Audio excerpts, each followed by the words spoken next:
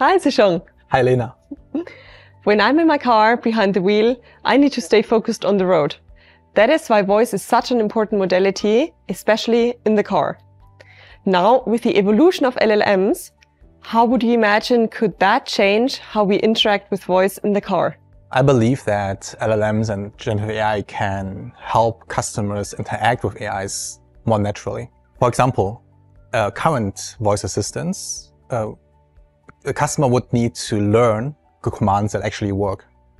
As a customer, I can say, increase the temperature by 2 degrees. And the model would understand that because it was trained to do so, sometimes with deterministic rules. And in the future, with LLMs, a customer could say, make it cozy in here. And the LLM can infer that cozy means I want to have a warmer environment in a car. Mm-hmm.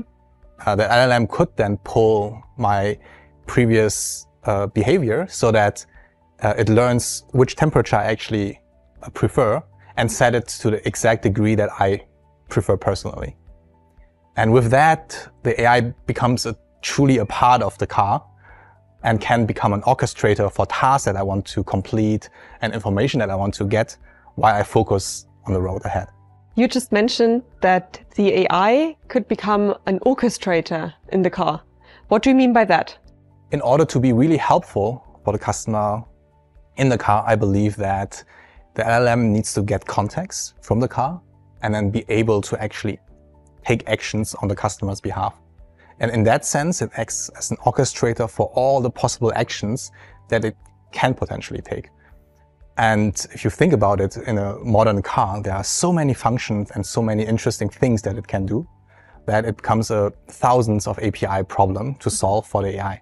Which action do I actually take in that moment to be helpful and to do the thing that the customer actually requested and not distract the customer from their driving task? Does that mean that in the future we'll be able to get more complex questions answered by voice assistants? Absolutely.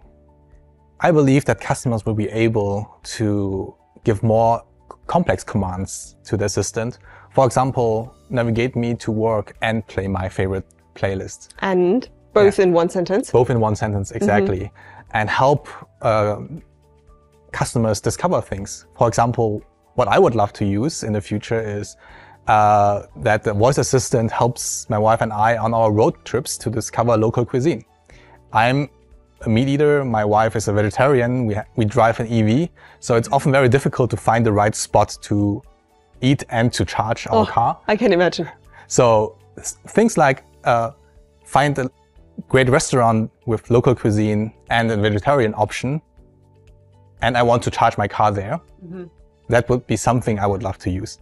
That sounds like the possibilities are endless. What are the things to get right in order to create a truly customer-obsessed experience with LLMs in the car? I personally believe that we need to get 3 things right. Mm-hmm. 1, information need to be accurate. 2, actions taken on behalf of the customer need to be reliable. And 3, responses should have low latency and come fast. Thank you so much, Zishong. If you were a voice AI, what would you be like? Oh, that's a good question. I think I would be fairly straightforward, a bit sarcastic, and probably a know-it-all. I love that.